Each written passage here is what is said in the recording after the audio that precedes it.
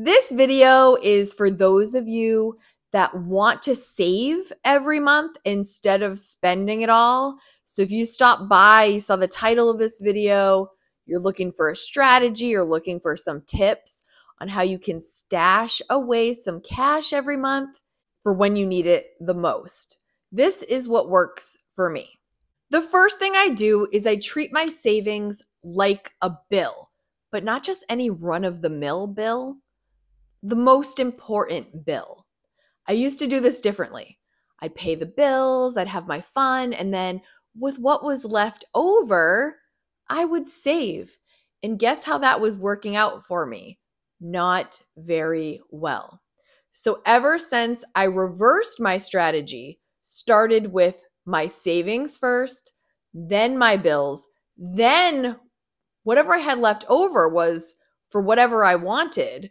This has worked out so much better. When you treat your savings like a bill, you protect that number because that is the goal and that is what is required in your new budget strategy, right? You get a phone bill, you get your electric bill, like you pay that in full. If it's $150, you don't just go, I'm going to pay $120 this month. Like you got to pay the whole thing, right? So strategize, save first, and then move on to step number 2. The second thing I do is I build my budget around that fact that is my savings number. So that's unmovable if you are aggressively trying to save. So you build your budget around that fact, not that option. Like, could save this month, but instead I'm going to, if you're hardcore, right? You build around that number. Next, you probably want to tackle some debt if you have debt. You want to build your budget buffer, which is a month of expenses in your checking account at all times. You want to build your emergency fund eventually, 3 to 6 months of expenses. And of course, where you're going to get your big bang for your buck, hopefully, is in investing. That has been a huge, huge eye-opener in time. So build your budget around the fact that this is the number you are saving each month. Number 3. All right. So when you're figuring all this out, you might all of a sudden realize, wait a minute, I don't have enough money for this. This number is not working for me. Don't worry about that. Pick a new number. Pick a smaller number as your goal. And then once you prove to yourself with your spending plan, with your budget, that you can do it, then you gradually increase. So my number currently is 1,000, but I've built up to that. It hasn't always just been easily 1,000. No. Let's also give you the example of how I built up paying off my debt for my house earlier. I'm working on that aggressively. But what I started with was, can I put aside $100 extra to put toward the principal of my mortgage? Could I do that? Could I actually do that? Because I knew I would pay it off faster, right? So I started the first year that I purchased this house, adding $100 to the principal to pay it off sooner. Once I did that for a year, now you don't have to do that for a whole year. You might do something for 3 months and you go, okay, let's say $100. I can save $100. I did it this month. Next month, let's go for $150 and gradually build. You don't have to pick this outrageous number, especially if you're not a budgeter yet and you don't know your numbers. It's going to really help when you have the knowledge of what you are taking in and what you're spending. And this takes some time to figure out, right? So pick a smaller number. Prove that you can save that number every month. Start with $100. You nail it? Great. Increase it by $25, by $50, by $100. Whatever works for you. And prove to yourself again. Now you're at $200. All right, I can do this. let's look through my budget. What else can I do without? What can I live without? Is there anything in here that I could just be like, nah, and gradually increase? Take your time, get confident in that number, and then bump it. Bump it, baby. Give it a little time. Make sure you're confident in that. Keep it moving. The fourth thing that I want to share is the idea of exploring minimalism. Woohoo! I love minimalism. It has changed my life. The way that I think about minimalism, right? You know, I love frugality, I love frugal living, and I love minimalism. Minimalism to me, everyone's going to kind of view it the way they view it, but it's spending your time, your money, and your energy on things that bring you the most value, and then eliminating or greatly reducing, drastically reducing the rest. So you're left with only the things you really need and the things that you love, the things that are bringing you the most value. The biggest game changer for me this past year was doing the declutter of the entire house.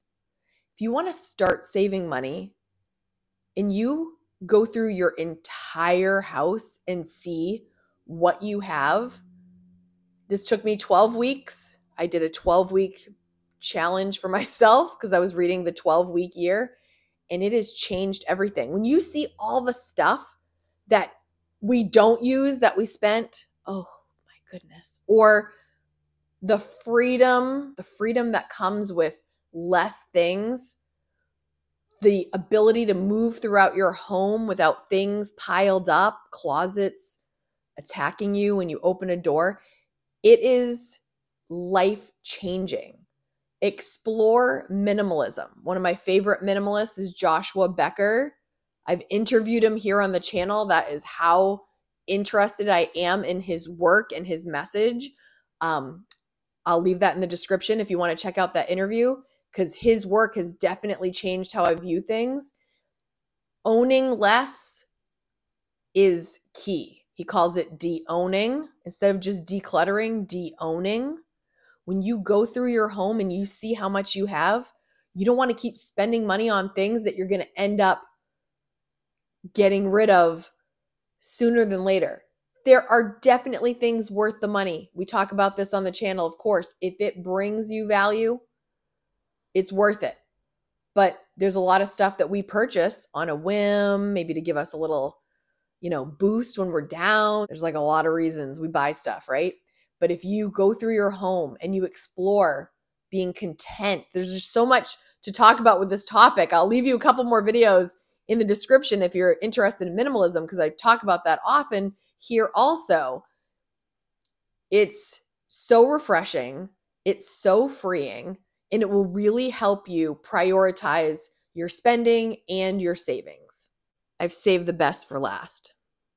When you don't feel motivated, right? You're not going to always feel motivated.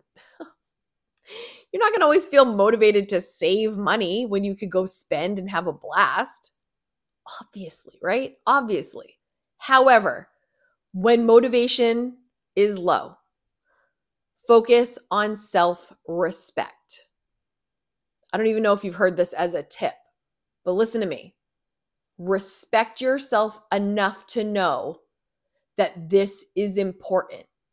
If you want to have the things that you need and love in this life, right? You got to make some moves, and you've got to take care of yourself. So when motivation is low, respect yourself. Choose to respect yourself. No one else has to pay your bills but you. No one else has your specific goals for whatever reason you have, okay? And furthermore, no one else truly even cares if you reach your goal. I'm not trying to sound harsh. I'm being so truthful. We always think, oh, everyone's watching us. Everyone's worried about themselves, okay? And when it comes to your finances, you got to take care of yourself, right? No one's paying your bills. No one has your goals. No one cares if you reach the goal as much as you, right? This is for you. No one cares about your personal finances as much as you do, because it's your finances.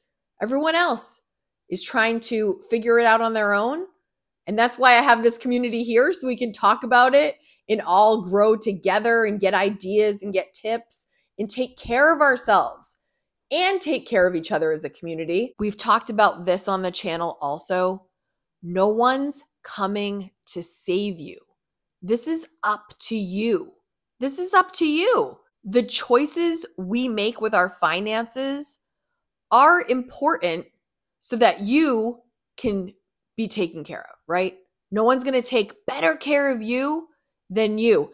And you're stuck with you forever. And that's a good thing. So be your own best friend, respect yourself, take care of yourself. And when motivation is low, you remember, I got to do this and I can do this.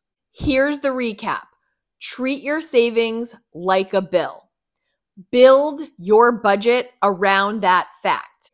If you find that number that you picked is too large right now, decrease it and then gradually increase it as conditions improve. As your habits improve, it'll get better and better. Number 4, explore the term minimalism.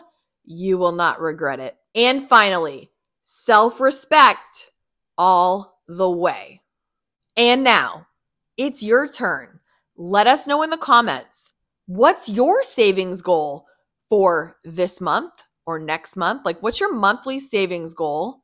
And how are you going to get there? Are there any other tips that you're thinking, this really works for me, I need to share it with the K-Squad?